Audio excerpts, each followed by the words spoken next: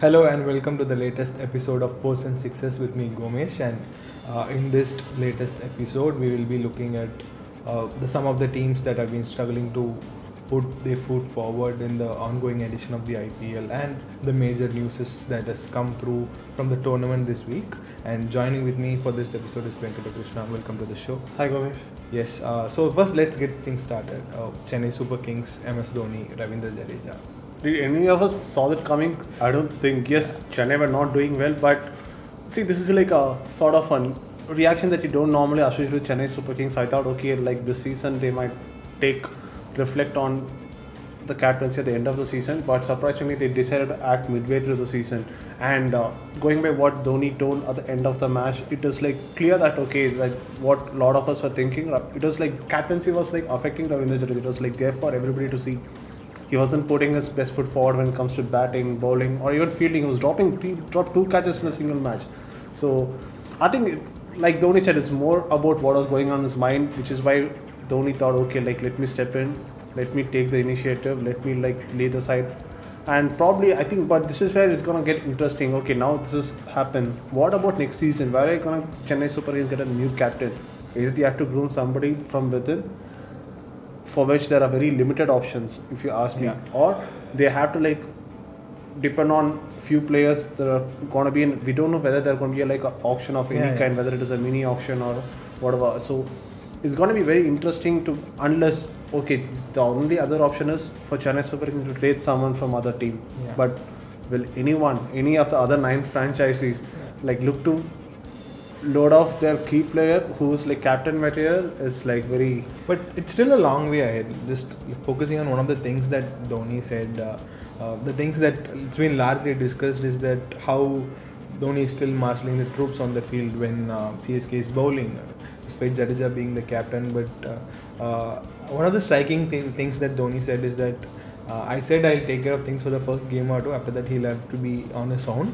And so how interesting is that? Because from outside a lot of things we see, but it doesn't seem that exactly what that's happening inside. Look, when he said first 2 games, it was surprising because like right through the tournament looked like Dhoni was the one who was marshalling the troops. So that was a bit surprising, but again, like yes, field pace placements and stuff, most of the wicket keepers do.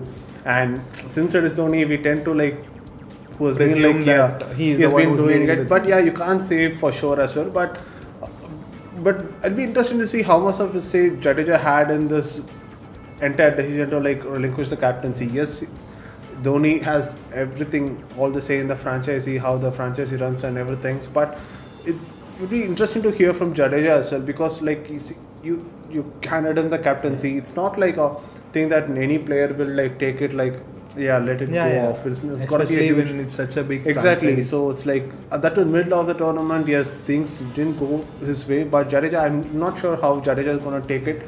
So yes, but it's not like Jadeja will be like, okay, let me like leave the franchise. I don't think Chennai are like that kind of a team. They have had proper communication with each and everyone. But again, but now again you just go back and see like whether they made a mistake in like the auction or even before that. But I think one of the things that will be interesting to see is how Jadeja goes from here, because there is a T20 World Cup coming up, something we keep talking about, and he's one of the key players in the scheme of things in the lower middle order, especially along with someone like Hardik Pandya.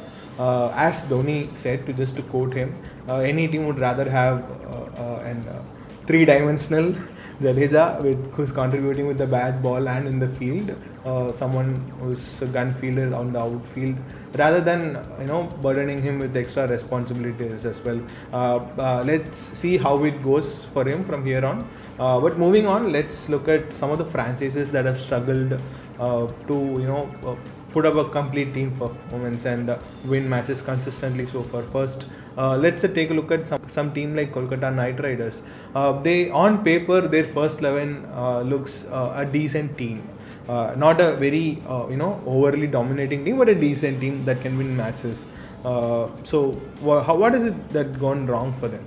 Like you said, like they have got just a decent team.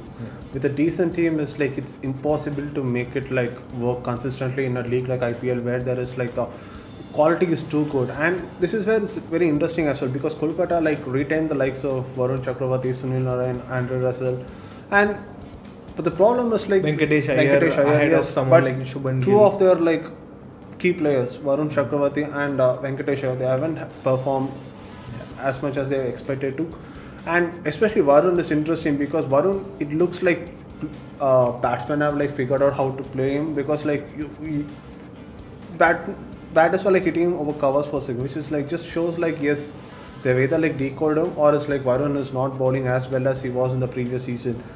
Saying that again, but Kolkata had a huge batting has been their biggest concern over the last 3-4 seasons. I thought like okay, they might address that in the big auction, but they haven't. It is like sort of very one-dimensional thing which over reliance on Andrew Russell to do the damage towards the end overs. Yeah. You need somebody at the top like that. Since Brendan McCullum scored 100, 158, there hasn't been a single one batter who was like scored 100 for them.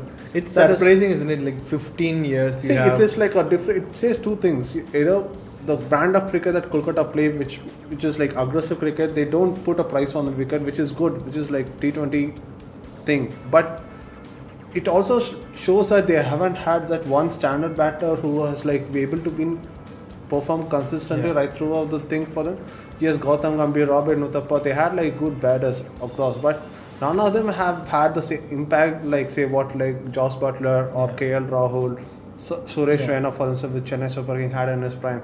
So these are the things that you need in a franchise. Like, but now you look at Aaron Finch, they have Ajinkya Rahane, and it's like so much responsibilities on Shreyas Iyer alone. Yeah. If you look at the Delhi squad on paper and you pick the top 5, it'll be Prithvi Shaw, David Warner, Sarfaraz Khan, Rishabh Pant, Mitchell Marsh. It's one of the most dynamic batting lineup, but they haven't played Sarfaraz at all, and they've used Mitchell Marsh, which is where he batted at Australia for the T20 World Cup. But still, it also essentially means that if the top 3 or 4 crumbles, they don't have a batting to rely on. I think it also comes to the fact that Rishabh Pant, if you look at Rishabh Pant, has scored runs, but not like as consistently as dependable as Ponting or Delhi franchise you would have expected him to. Look, Delhi is a very interesting team, like you said. Like they have like David Warner, Prithvi Shaw. They score like runs like anything in the power play. They score the most number of runs, but from there on till the end, that's where they're like they're struggling. Actually, Roman Powell, you talk about, he finished a couple of matches, but in the previous thing, he was really struggling. He picked out, he had like some, some lame dismissals that contributed. And then Lalit Yadav, again, it's like very interesting how they use Lalit Yadav as well. We beat with the ball or with the bat. Especially given the form that Kuldeep Yadav has been for them. I think Delhi should have definitely been in the top 4. Especially because their bowling is like performing even without the absence of Anik Nokia, and they could have done a lot more like with the team that they have. Yes, exactly, which is like very surprising. But again, like each franchise sometimes they don't deliver. Like I think this Delhi is like for them this one such season. But let's move on to the next team. It's Punjab Kings, obviously. Let's move on to the next team. It's Punjab Kings. You wrote something about the way they approach the game. It seems like they have the essential need to score over 200 because of the way they have structured the team. And but Mayank was in a really good form in the lead up and was especially in the last couple of seasons. While the approach is understandable, he looks out of shape even when going for shots. Yes, I think Mayank, especially the last game, he struggled. I was having a conversation with someone else as well. He was like struggling like anything. He didn't look like a test opener at all. But saying that, it's like very interesting how Punjab have done, because I thought they have the strongest 11, but they haven't like done justice to the squad they have by any means, because they should be in somewhere in the top 2 or 3, but they are like at number 7. It's like they're not even playing the sort of, yes, they're playing in good cricket, which is like providing us entertainment and everything, but they should be finishing off matches they are supposed to do. But for some reason, it's not seems to be clicking.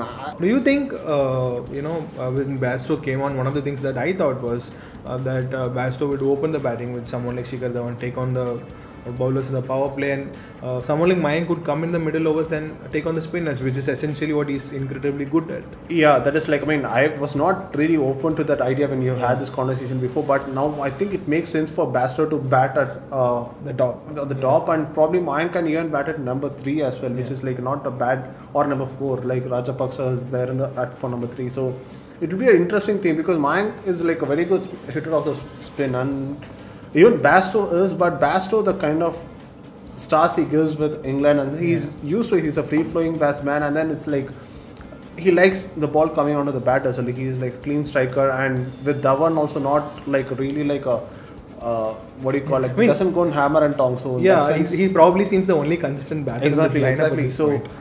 yeah, I think it's probably like Punjab have tried everything. Probably they could try this as well and see how this works, because they have nothing to lose. If they need to qualify for the playoff, they need to be bold in this. They seem to take a lot of risk on the field, but what Venkat is essentially trying to say is that they have to take a few risks off the field as well.